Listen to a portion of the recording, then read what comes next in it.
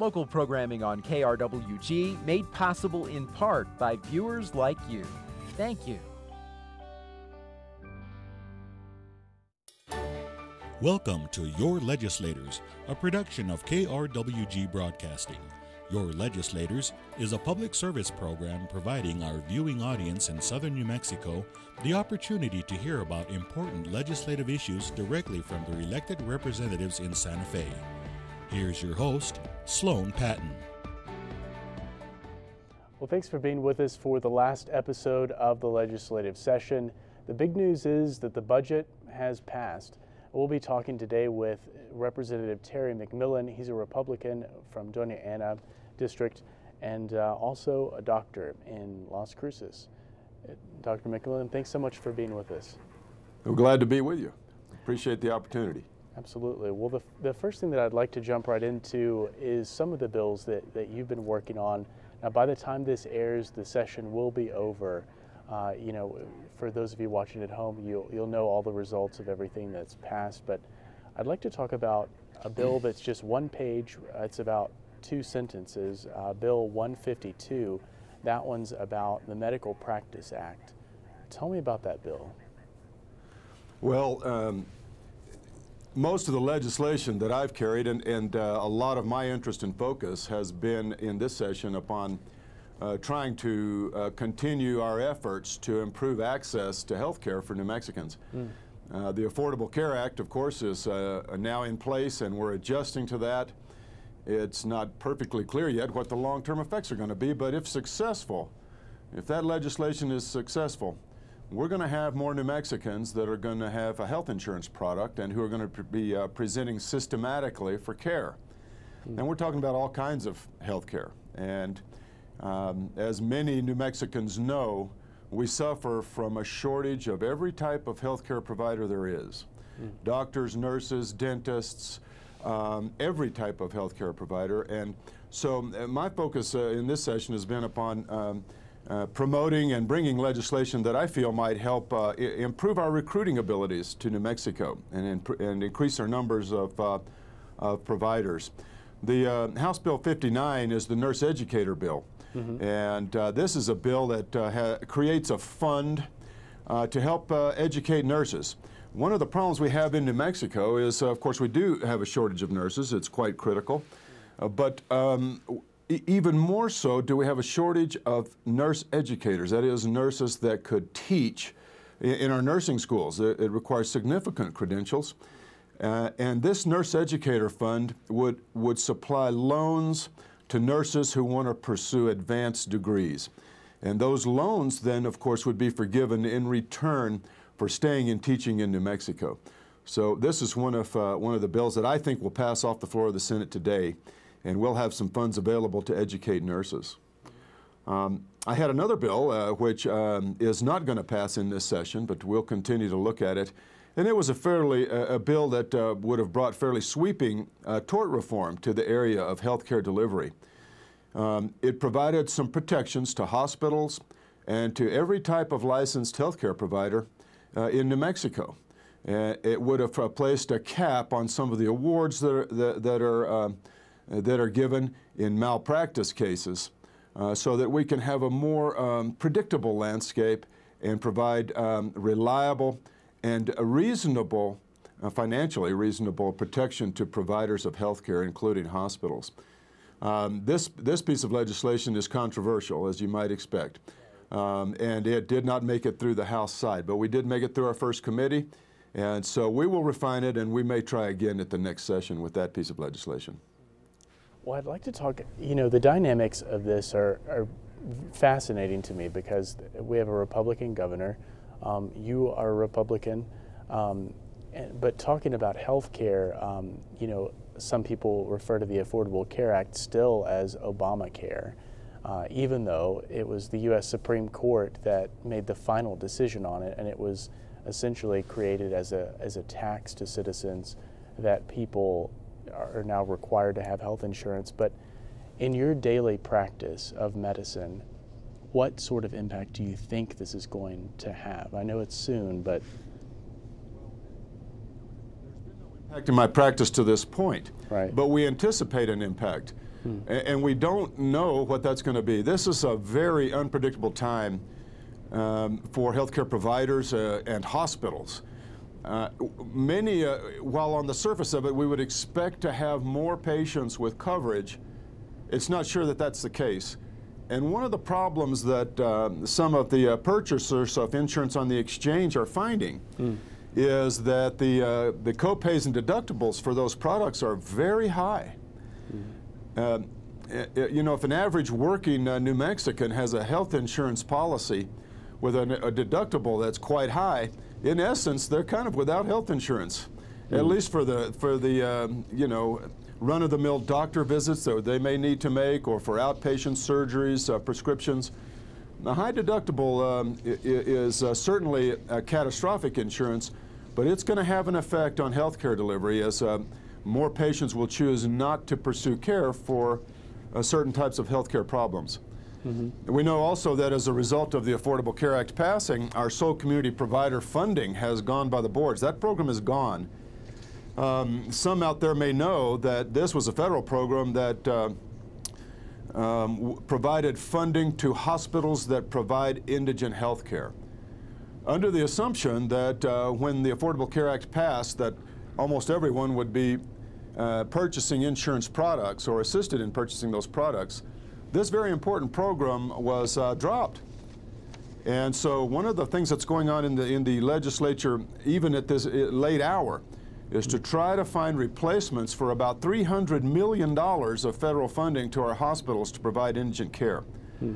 We know that a lot of the patients are not signing up, and it will be a slow process, and our hospitals have kind of been left in the lurch in this way. Well, I'm holding front page of the New Mexico Municipal League legislative bulletin. Everybody gets this. I'm sure you have a copy of it. But the heading, this was from just a few days ago. It says budgeting their time. Well, it's talking about the budget, which of course at this point has passed. We now have a budget that both the Senate and the House have approved. Well, let me correct you. That's not correct. Oh, have we not? Okay. A budget passed the Senate. Oh, I'm sorry. That budget right. will come to that budget will come to the House today, and anything could happen. To be perfectly honest, it's a good budget. Right. And if it's not amended, if it's not successfully amended in any way, I'll be voting for it. And I think, pardon me, I'm optimistic that this budget will pass. It's going to be a good budget. There'll be an increase in funding of state government of about 5%, which is a very large increase, including 3% across the board salary increases for teachers and other state employees. So I think it's a good budget. It also allows the governor to pursue funding to pursue a few of her educational initiatives. So it's a real compromise budget, and that's what we like about it. I think what's important about the budget is I think it will get out today. It is a compromise budget, and I think New Mexicans can feel good that they have a bipartisan legislature. And this budget is a budget that is a good compromise in which both sides gave up some of the things they wanted.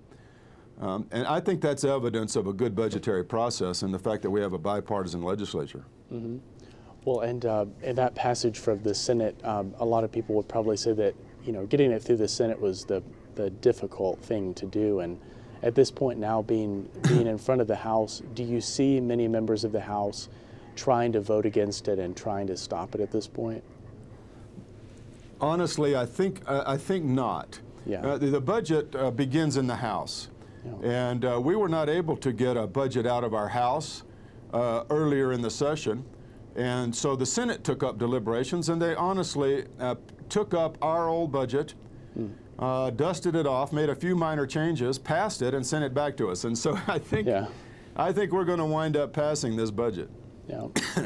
Well, I saw a statement from Governor Martinez. She said that, you know, the current version of the budget had some things that she, of course, did not want to see in it, some expenditures she wanted to shave it down as small as possible. But one thing that she mentioned specifically was that nursing education and healthcare education, and that the budget contains several measures for for continuing education for nurses. Do you think that she was referring to the ones that you've put in there, the bills that you've passed? Well, one of the issues she's talking about is my bill, but there were several measures, and I don't know the outcome of those yet. We're still, we have 26, 27 more hours in this legislature, and many of the biggest issues have yet to be resolved, and this is not uncommon. Yeah. So for me to predict the outcome of everything would be inappropriate. But the governor had several initiatives. We'll see which of them is going to pass. I believe mine's going to pass off the Senate floor today for her to sign. But she had several initiatives, including increasing the amount of monies that are available to loan to students in the healthcare areas, increasing the number of residency spots for primary care physicians, increasing the forgiveness program that loans money for education and then forgives those loans when providers stay in New Mexico. There were several of these bills. Also a bill to expedite the licensing process when physicians or nurses migrate into New Mexico. So we will not be able to see the total picture until we've crossed the finish line at a sprint. Right. And then catch our breath and look back and see how much of it we've gotten accomplished. Right. Well, right, those last final minutes, especially as we saw last session, really do play an important part. I mean, the budget was passed at the very last minute last year, and this year, I mean, what do you think are going to be those items, in the next 24, 26 hours? What do you think is really going to be decided at the last minute? Well, beginning with the budget, and so many times in the legislative process, the dam doesn't break until the budget gets through. And then once we have an agreement, a bipartisan budget, and there's good contentment with that, then the doors kind of swing open. A lot of the other issues get solved pretty quickly. And one of the things that I'm anxious to see is a solution to our lottery scholarship problem.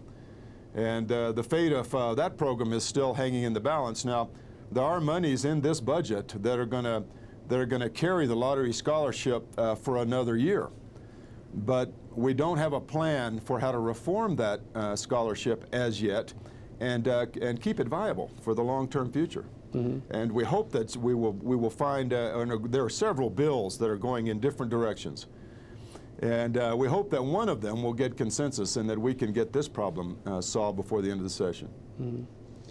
An issue that's been brought up that affects southern New Mexico quite a bit, your colleague Lee Cotter introduced a bill about the spaceport, about funding for it. What are your thoughts on the spaceport?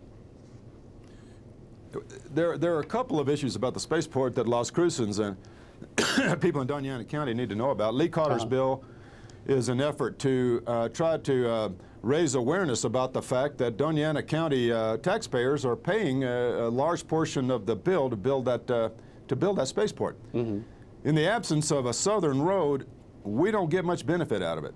Right. And to date, we still don't have one. We know there are plans, and funding has been allocated, and that road is going to start being upgraded this year. Okay. But we need a really good road, not a serviceable road. We need a good road. And the Spaceport Authority, I think Lee is trying to get their attention to our needs. I support him in concept, but I probably will not support interrupting the day-to-day funding of the spaceport for another year or two. There's another issue affecting the spaceport that your Las Cruces delegation fought hard against, and that is a measure to take the 25% of our spaceport tax that we've been spending on local educational initiatives and force that through the equalization formula for the entire state. We on the House side, your legislative contingent really coalesced around resisting this bill. That money was promised to Doña County taxpayers, and the state at large threatens to remove it and put it and divide it up through the equalization formula. We've used that very effectively for excellent STEM programs in our school districts, and we're fighting to prevent that bill from passing. And we're optimistic. It passed through the House we're optimistic that hopefully our colleagues on the Senate side can stop that. Well, with the spaceport, I mean, do you think that it sounds like you do support it as an idea of something that will draw tourism, something that will draw funding into our area? I'm sorry, what's the question? Well, with the spaceport, I'd just like to talk a little bit more about, you know, how you feel about it. I mean, it sounds like you are in full support, you know, of the spaceport as a tourist destination and as a way to, is it also a way to bring in money, you know, from the visitors? We would like, I think long term, the future of the spaceport is really outside the ability to take visitors on a brief excursion to space. When Virgin Galactic is routinely sending aircraft into suborbital space, I think that's going to open the doors for a lot of interest that might want to have a footprint on our spaceport and have access to space, whether it's to launch satellites or do any number of research work.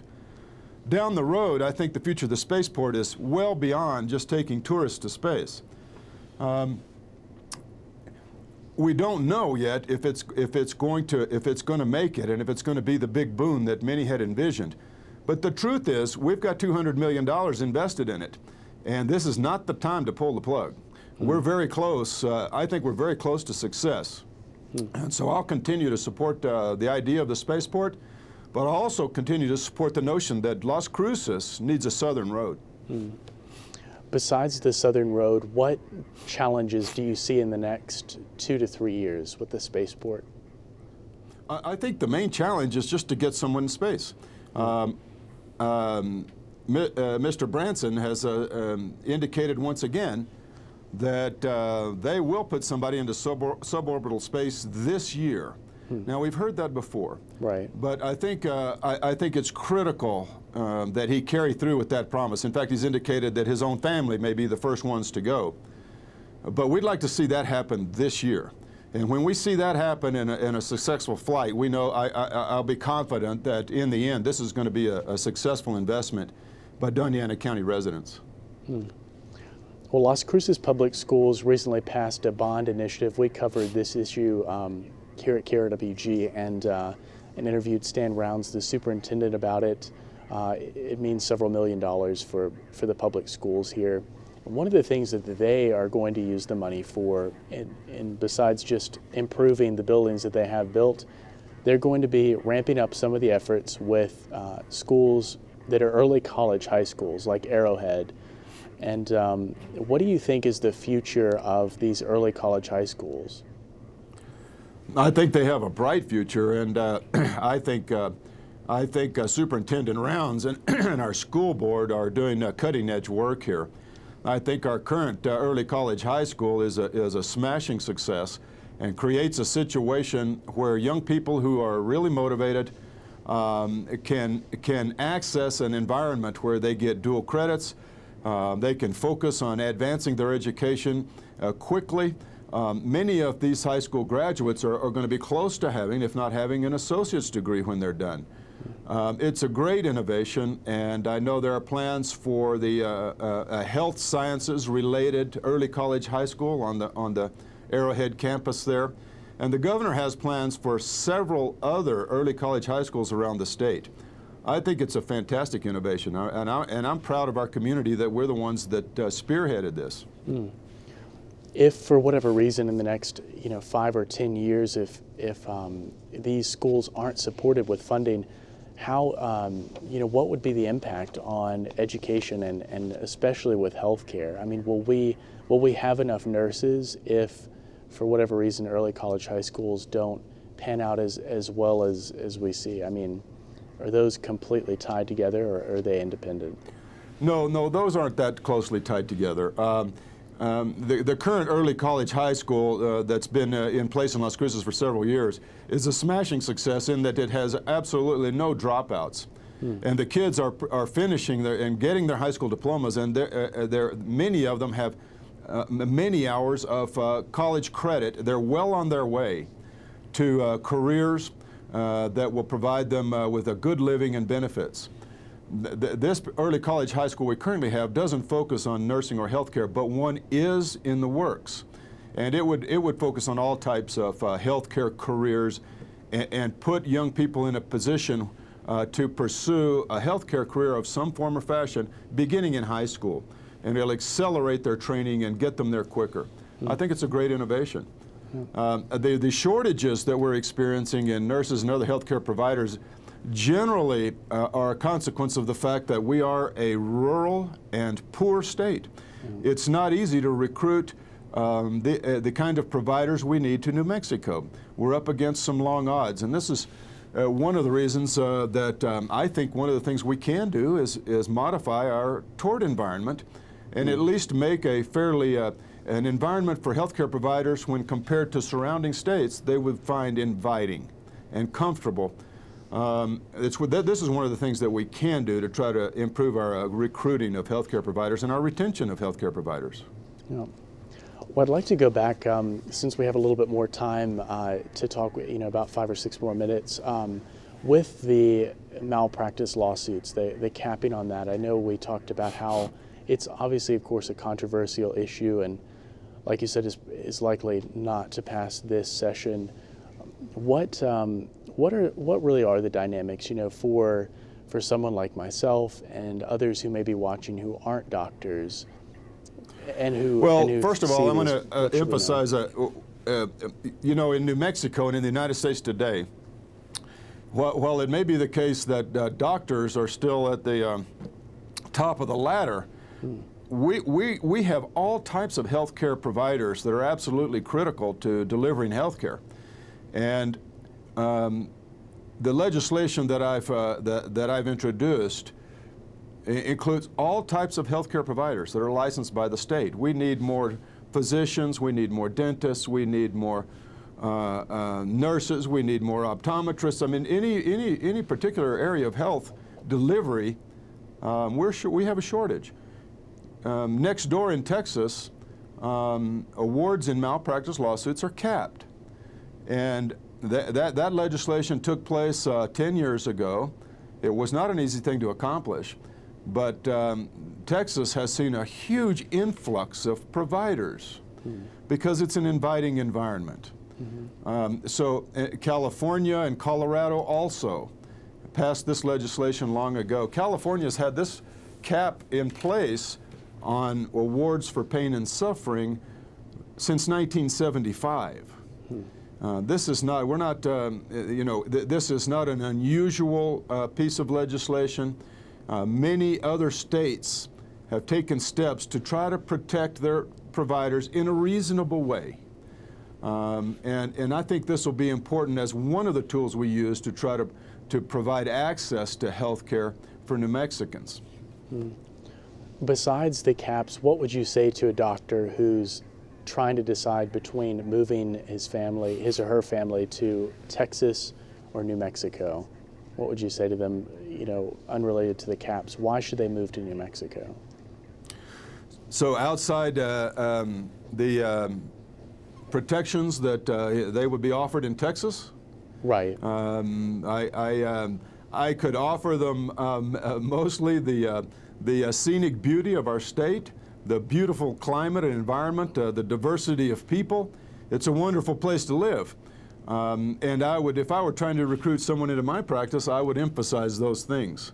And I would be in a position of having to try to de-emphasize perhaps the tort environment that they might be exposed to.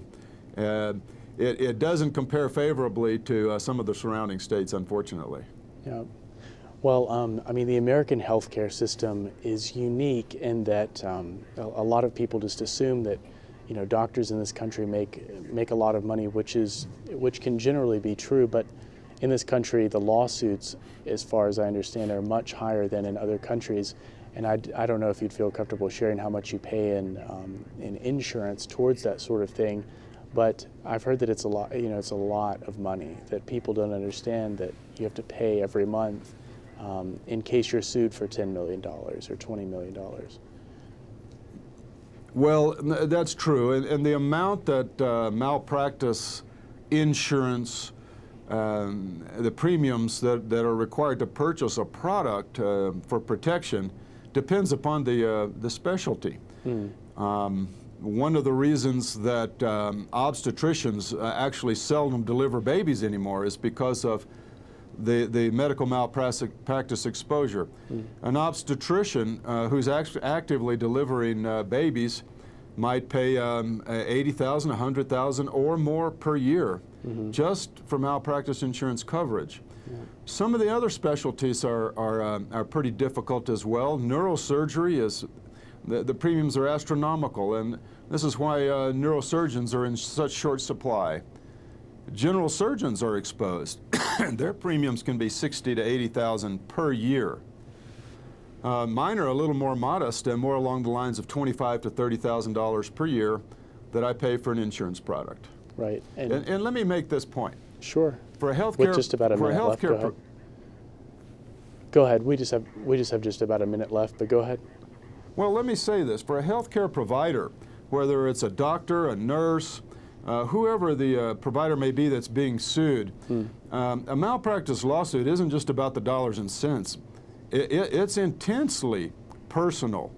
And if a provider is facing having to go through a suit every couple of years or whatever may be the environment, it is really a personal and very negative personal experience to have to go through this time and time again. So it's more than just the dollars and cents. I think we need to try to provide a safer environment for healthcare providers to deliver care. We value what they provide. We try to recruit it. We need to do more to create a safe environment where they can enjoy practicing. Representative McMillan, thanks so much for being with us. It's my pleasure. Thank you. Well, and thank you for joining us as always for this session of Your Legislators.